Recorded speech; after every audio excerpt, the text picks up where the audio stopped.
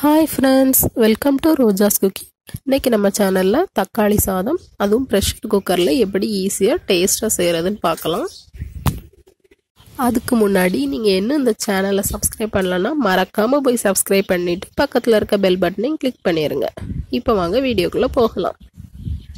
தக்காளி சாதத்துக்கு நான் ஒரு பெரிய வெங்காயத்தை நீள நீளமா கட் பண்ணி வச்சிருக்கேன். அப்புறமா 2 தக்காளி வந்து பொடி பொடியா கட் பண்ணி வச்சிருக்கேன். இதெல்லாம் நான் குக்கர்ல ஒரு 2 டேபிள் ஸ்பூன் போல எண்ணெய் சேர்த்துக்கிறேன். எண்ணெய் நல்லா சூடாகட்டும். எண்ணெய் சூடானதுக்கு அப்புறமா இதுல வந்து ஒரு பட்டை, ஒரு கிராம்பு, ஒரு ஏலக்காய், அப்புறம் ஒரு பிரியாணி இலை சேர்த்துடலாம். சேர்த்து வந்து இதை லைட்டா கலந்து விட்டுடலாம். கலந்ததுக்கு அப்புறமா இதுல வந்து நான் கட் பண்ணி வச்சிருந்த வெங்காயம் அதை சேர்த்துக்கிறேன். சேர்த்து லைட்டாக கலந்து விட்டுடலாம். ஒரு நிமிஷம் மட்டும் கலந்து விட்டுடலாம். அடுத்தால இதில் ஒரு டேபிள் ஸ்பூன் போல் புதினா இலை சேர்த்துக்கிறேன். சேர்த்துட்டு வெங்காயம் எல்லாமே நல்லா சாஃப்டாக வரது வரை நம்ம இதை வந்து நல்லா வதக்கி எடுத்துக்கலாம். இப்போ வெங்காயம் எல்லாமே நல்லா வதங்கியாச்சு. நான் வந்து இதில் ஒரு டீஸ்பூன் போல் இஞ்சி பூண்டு பேஸ்ட்டு சேர்த்துக்கிறேன். சேர்த்து லைட்டாக கலந்துட்டு நம்ம கட் பண்ணி வச்சுருந்த தக்காளி அதை இதில் சேர்த்துடலாம். தக்காளி சேர்த்துட்டு இதுக்கு இந்த தக்காளி எல்லாம் வதங்கிறதுக்கு வந்து கொஞ்சோண்டு உப்பு சேர்த்துக்கோங்க. அப்போ நல்லா சீக்கிரமாக வதங்கிரும். தக்காளி வந்து என்ன நல்லா சாஃப்டாக வரணும். அந்த அளவுக்கு இதை வந்து நம்ம வதக்கி எடுத்துக்கலாம்.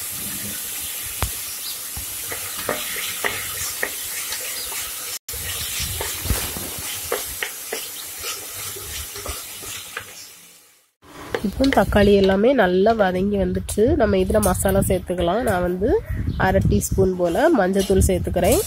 அதுக்கப்புறமா ஒரு டீஸ்பூன் வத்தத்தூள் சேர்த்துக்கலாம். அப்புறம் ஒரு அரை டீஸ்பூன் கரம் மசாலா சேர்த்துக்கலாம். சேர்த்துட்டு இதை நல்லா கலந்து விட்டுடலாம். அந்த மசாலாவோட அந்த பச்சை வாசனை போகிறது வரை நம்ம இதை வந்து வதக்கி எடுத்துக்கலாம். இப்போ மசாலா எல்லாமே பச்சை வாசனை போகிறது வரை நல்லா கலந்து விட்டாச்சு. அடுத்தால நம்ம வந்து அரிசி சேர்த்துக்கலாம். நான் வந்து இதில் 1 கப் அரிசி எடுத்து வச்சுருக்கேன். நீங்கள் சாப்பாட்டுக்கு செய்கிற எந்த அரிசினாலும் எடுத்துக்கலாம். அரிசி எடுத்து நான் வந்து கழுவிட்டு நல்லா தண்ணி விட்டு கழுவிட்டு ஒரு அரை மணி நேரத்துக்கு வந்து ஊற வச்சு வச்சுருக்கேன். அந்த அரிசியை வந்து நான் இப்போ இதில் சேர்த்துக்கிறேன். சேர்த்துட்டு அந்த மசாலாலாம் செய்கிற மாதிரி நம்ம வந்து ஒரு 30 செகண்டுக்கு நல்லா இதை கலந்து விட்டுடலாம். அடுத்தால இதுக்கு வந்து நான் 1 கப் அரிசிக்கு 2 கப் அளவுக்கு தண்ணி எடுத்து வச்சுருக்கேன். அதையும் நான் இதில் சேர்த்துக்கிறேன்.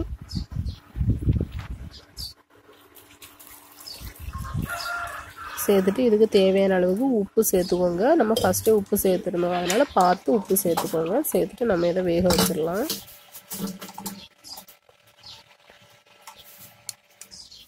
அடுத்தால நம்ம வந்து இதை மூடி போட்டு மூடி வச்சிடலாம். மூடி வச்சுட்டு ஒரு 2 விசில் வர சிம்மில் வச்சு எடுத்துக்கலாம். விசில்லாம் வந்து ப்ரெஷர் எல்லாம் அடங்கியாச்சு. நான் இதை ஓப்பன் பண்ணிடுறேன். சூப்பராக ரெடியாக இருக்குது. இதை வந்து லைட்டாக நம்ம வந்து கலந்து விட்டுடலாம். கலந்துட்டு நான் இன்னொரு பாத்திரத்துக்கு மாற்றிட்டு காட்டுறேன். அவ்வளோதான் ஃப்ரெண்ட்ஸ், ரொம்பவே ஈஸியாக டேஸ்டான தக்காளி சாதம், அதுவும் ரொம்ப குயிக்காக ரெடி ஆகிடுச்சு. நீங்களும் இதே மாதிரி செஞ்சு பாருங்கள். செஞ்சு பார்த்துட்டு எப்படி இருந்துன்னு எனக்கு கமெண்ட்டில் சொல்லுங்கள். இந்த வீடியோ உங்களுக்கு பிடிச்சிருந்தா லைக் பண்ணுங்கள். உங்கள் ஃப்ரெண்ட்ஸ் அண்ட் ஃபேமிலி கூட ஷேர் பண்ணுங்கள். பாய்.